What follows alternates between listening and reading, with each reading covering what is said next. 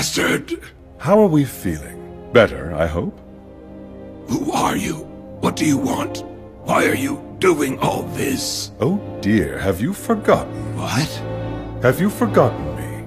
The innocent man you convicted 25 years ago, when you were the district judge for Marseille?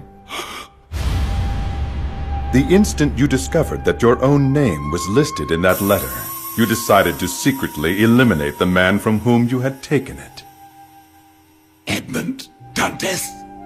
Is that you? I don't understand. The man whom you once knew by that humble name died many years ago in the prison of the Château d'If and returned to life as Gankutsuou. That letter you were carrying was dangerous for us and for all of Paris. If I hadn't done something, the government would have fallen into utter chaos. You see, I had no choice. You are indeed a patriot, Monsieur Villefort. However, the real motive for your actions was to protect yourself, wasn't it? It was to maintain law and order. And that meritorious deed made you the man you are now.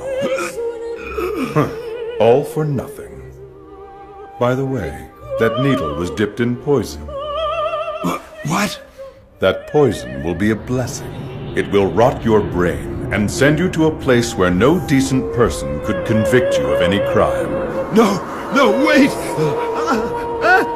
No, not that! Villefort, no! A poor servant of the crown, the velvet wings of your precious law will cradle you until the end of your existence.